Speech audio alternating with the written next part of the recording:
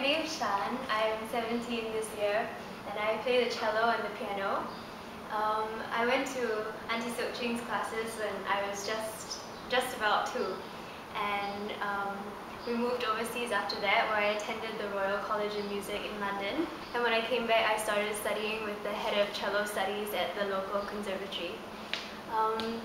Auntie Soching's classes helped me to develop an appreciation for music, especially like interacting with the other students, which is why I think I enjoy orchestra so much.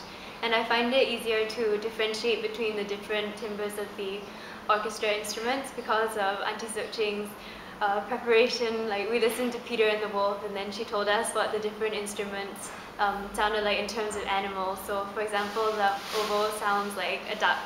Yeah. And even though I go to school and I don't attend a music school, I've never given up music as a hobby, which I think is like testament to the enjoyment of music I developed in Auntie Soching's classes. And nowadays, through like small gigs at weddings and other functions, I raise funds for the children in NUH.